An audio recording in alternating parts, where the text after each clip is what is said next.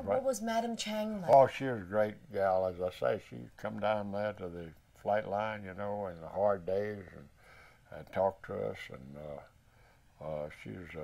and she came back to the States, you know. She's a very charming, well-educated person.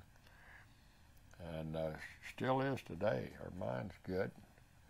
And she's old, got what, 100 and a little over 100. But I've got some good pictures with her. Ed Rex and I went over there, and she had us tea and everything for us.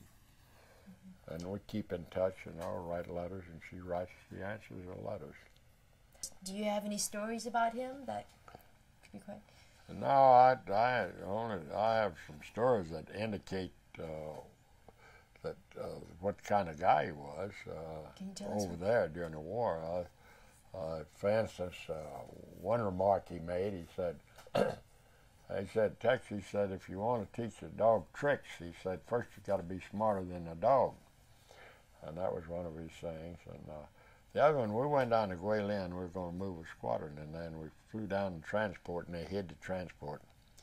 And they had a Jingdao, and the Japanese fighters came in there. There was nothing on the field, just a field.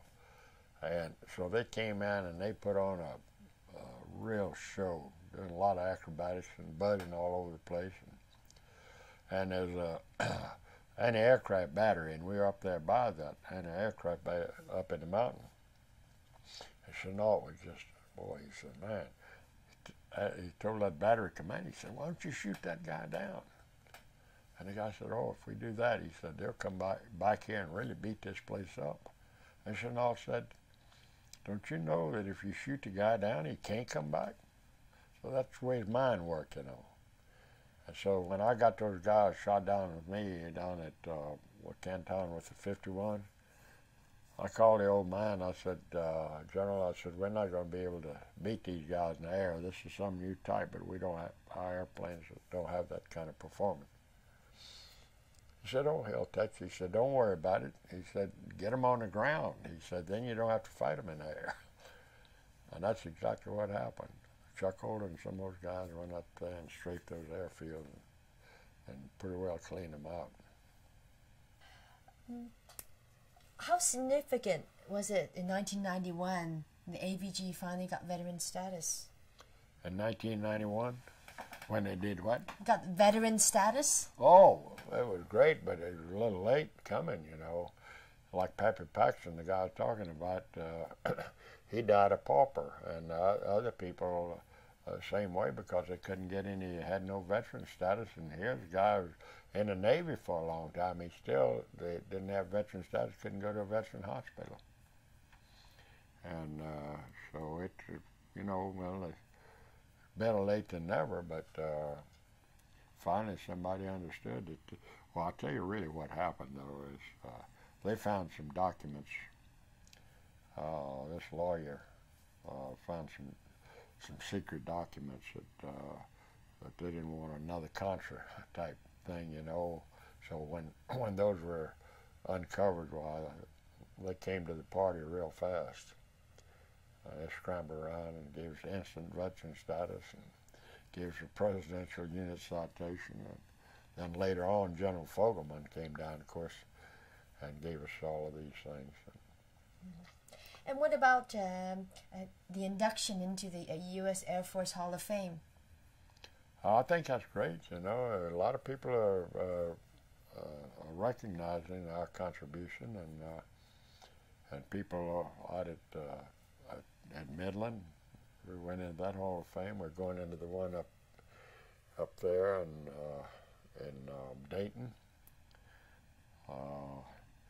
But we've been honored at all of these different places around. Gosh, over the years we've been to a jillion places where they've honored us. Is that the ultimate honor, though, being in the Hall of Fame? Yeah, that's a great honor. That's a great honor. But most of us kind of low profile, you know. We never have gone around. That's another thing. 14th Airborne, man, they got flying tigers all over the place. We always would go off by ourselves somewhere, you know. We're like a family. We want to be together, and we've been together for some of us almost 60 years. Like Keaton and those guys, they were classmates of mine at Pensacola, and we went through Pensacola in '38, so that's 61 years. And, do you think it would have? I mean, if CHENNAULT were live today, do you think he would have just shrugged it off and said, "So what"? No, he'd love it. CHENNAULT loved us, and we loved him, and I used to fly down and see him when he was in Monroe before he died. And he was so proud of his gardens, and he was there where he could fish, and he was just real happy until this thing really got him, you know. His cancer got him on the lung. He was a chain smoker. And boy, I tell you, Anna was sure glad to get the hell out of there. All she wanted was out of there. How does it make you feel today when the 14th Air Force Association considers itself to be Flying Tigers? Yeah. Well, it's just it's something that nobody's gonna ever change. That nobody's gonna ever change it. So we got to live with it. And so we fought it. They could never have done it. Unfortunately, one of our guys that was the original kind of organized the AVG after the war, you know, association. A guy named Pappy Paxton. He copyrighted that name and the trademark, and they let it slip through the crack because you got to renew it so often. They let it slip through the crack, and that's why we got the problem. Otherwise, they could never use that name. Does it make you angry? Hmm? Does it make you angry? Oh, sure. Sure, yeah. You know, we were a unique outfit. What a lot of people don't understand, our government had no jurisdiction over us at all. I mean, we worked strictly for the Generalissimo. And whereas the 14th Air Force, the Americans, they worked for the American people. The AVG only survived how long? Six months? What was it? It was quite well, short some time. of us, 7 months of combat.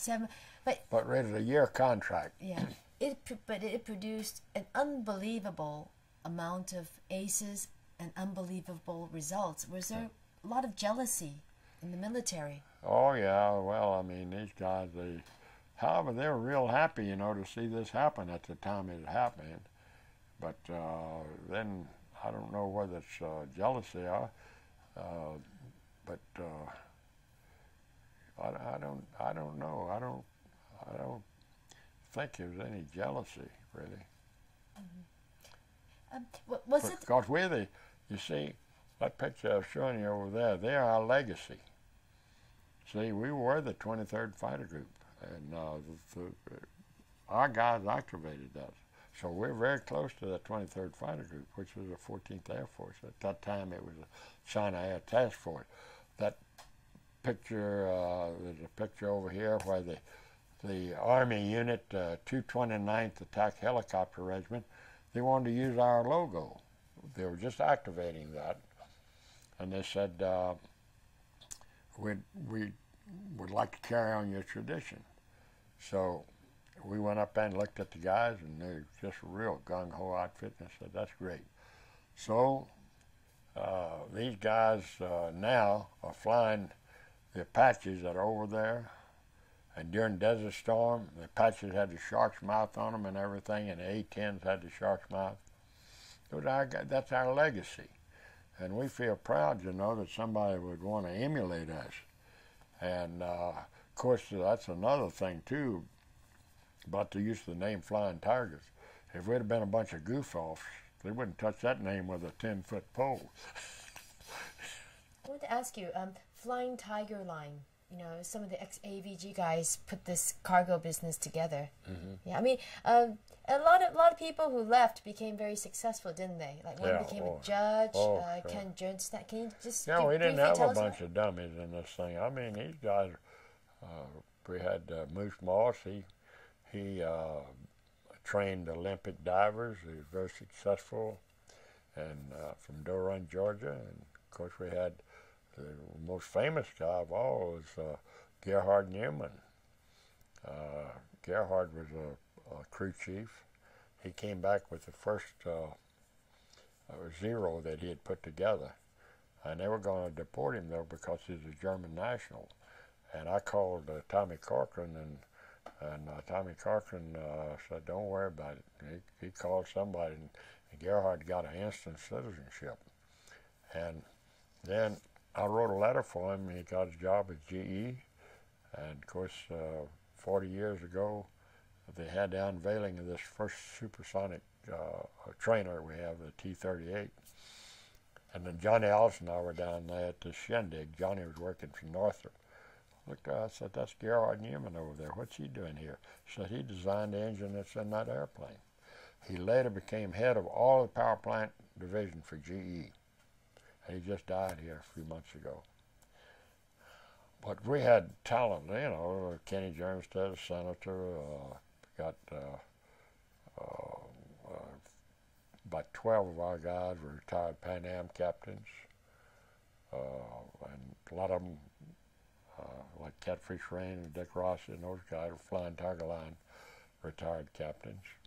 And so they really were not a bunch of dummies in there. Of course, Joe Rodbert, another guy, you know, of course he flew the hump back with CNAC, but when he left there, he was one of the founders of Flying Tiger Line. But Joe also became president of CAT, which was CHENNAULT's airline over in China. So, and that, you know, that was a big deal. I mean, they did a lot of good to airline